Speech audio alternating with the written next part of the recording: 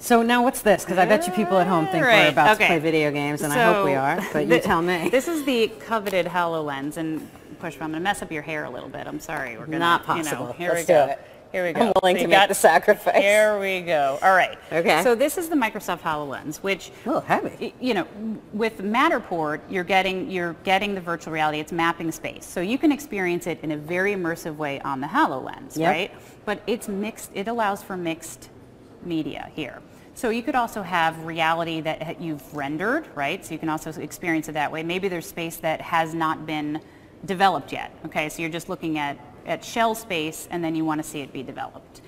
But the HoloLens adds on this holographic element and layer to it. So possibilities. And is that what we're looking endless. at on the screen right now? Because that looks like someone's living room. What our viewers are looking at right now how are they doing that? Is this holographic element that you're experiencing. So you all of a sudden are seeing three-dimensional cities pop up. What our innovation team did is they worked on, they took our JLL skyline, which is one of our websites with market research.